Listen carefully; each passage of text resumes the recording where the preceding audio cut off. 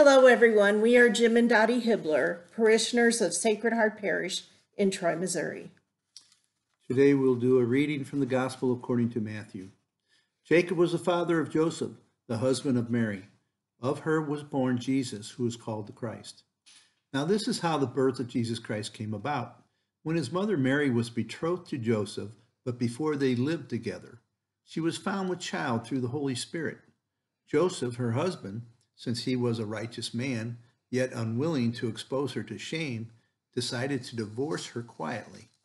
Such was his intention when, behold, the angel of the Lord appeared to him in a dream and said, Joseph, son of David, do not be afraid to take Mary, your wife, into your home. For it is through the Holy Spirit that this child has been conceived in her.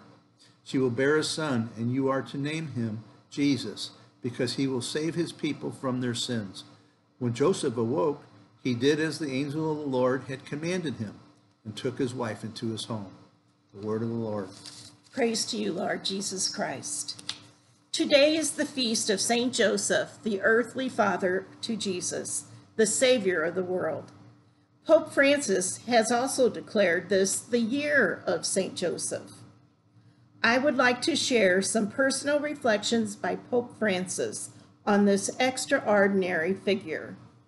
He shared that he thought of Saint Joseph during these months of pandemic, when we experienced amid the crisis how our lives are woven together and sustained by ordinary people, people often overlooked, people who do not appear in newspaper and magazine headlines or on the latest television show, yet in these very days are surely shaping the decisive events of our history. Doctors, nurses, storekeepers, and supermarket workers, cleaning personnel, caregivers, transport workers, men and women working to provide essential services and public safety, volunteers, priests, men and women religious, and so very many others. They understood that no one is saved alone.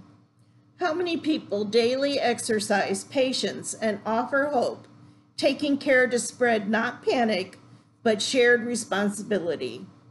How many fathers, mothers, grandparents, and teachers are showing our children in small, everyday ways how to accept and deal with a crisis by adjusting their routines, looking ahead, and encouraging the practice of prayer? How many are praying, making sacrifices, and interceding for the good of all? Each of us can discover in Joseph, the man who goes unnoticed, a daily discreet and hidden presence, an intercessor, a support, and a guide in times of trouble. Saint Joseph reminds us that those who appear hidden or in the shadows can play an incomparable role in the history of salvation. A word of recognition and of gratitude is due to them all. I would only like to add that St. Joseph can be a mentor for all of us, especially dads. St. Joseph had two attributes we all need to have: obedience and trust. Do we have an obedience and trust in God? I was recently reminded of the saying, let go, let God. Trust him, and it'll all be all right.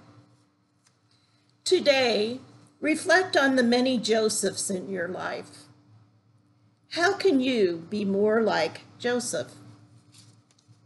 Let us pray. Hail, guardian of the Redeemer, spouse of the Blessed Virgin Mary, to you God entrusted his only Son. In you Mary placed her trust. With you Christ became man.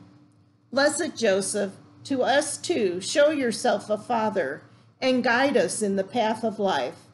Obtain for us grace, mercy, and courage, and defend us from every evil. Amen. Amen. God bless. God bless.